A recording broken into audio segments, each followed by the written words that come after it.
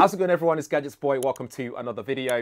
In this one, we're going to be taking a look at this powerful gaming laptop. It's probably the most powerful, the fastest gaming laptop I've ever reviewed on this channel. And it's packing the latest Intel processor, the latest NVIDIA GPU in there. And it's even ready for those who would like to create content for the Metaverse, which we're still trying to figure out what that is. But anyway, let's get into it and see what it's all about. This is the MSI Raider GE76 Gaming laptop. And inside the box, you have the laptop itself.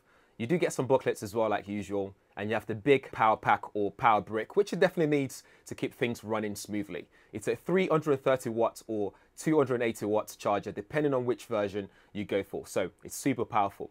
That's about everything that's inside the box, so there's not much to it. There are 3 SKUs as well for this. So you have the 12 UHS, the 12 UH, and the 12 UGS variants. And that determines which NVIDIA chipset you get and the display type and so on.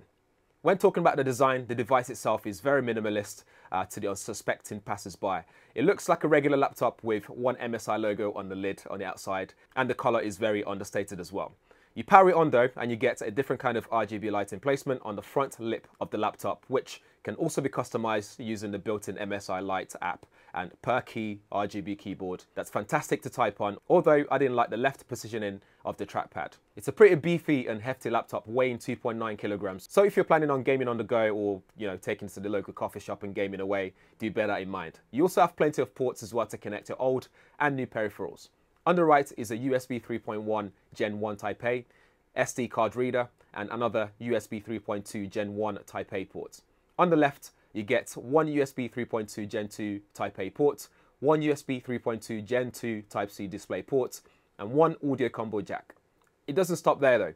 On the back is a mini display port, Thunderbolt 4, RJ45, full HDMI port, and DC in.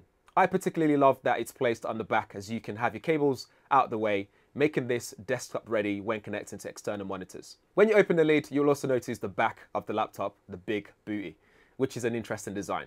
For those live streaming or doing Zoom calls, you get a full HD webcam capable of shooting 1080 at 30 frames per second. Okay, let's move on to the performance. Of course, performance is where it's at for anyone looking for a new gaming laptop.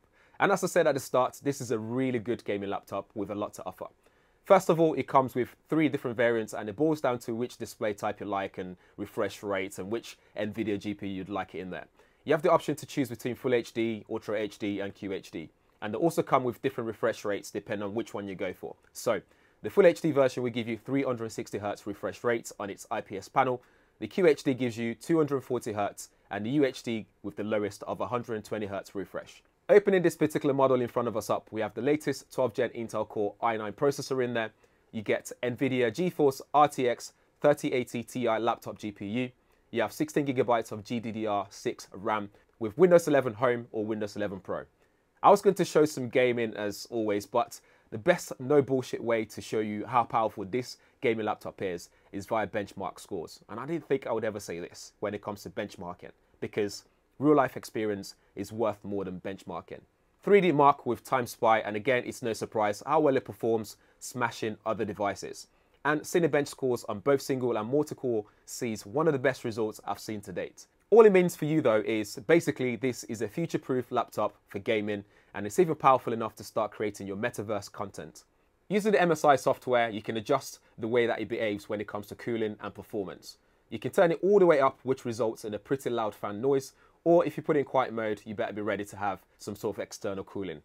It does have a good level of heat dissipation though, with 2 dedicated fans and 6 copper heat pipes. And when it comes to the battery power, I'll still have it plugged in regardless, even though you do get a 99.9 watt-hour battery regardless of which variant you opt for. So in summary, there's no doubt this laptop is super powerful, it's got everything going for it, and it's super hefty, but that's a sweet trade-off to have when it comes to things like the performance and the fan and all that stuff that's been put inside of this laptop. So that's it for the MSI Raider GE76, guys. As always, let me know what you think in the comments below. Is it worth the price tag? Would you get one of these? Is it the most powerful you've ever seen or heard of? Let me know in the comments below as well. But in the meantime, if this is your first time around here, please do subscribe, smash the bell notification as well, so you get notified every time there's a video up on the channel like this. And do check out other videos up on the channel as well. Thanks for watching. I'll see you in the next one.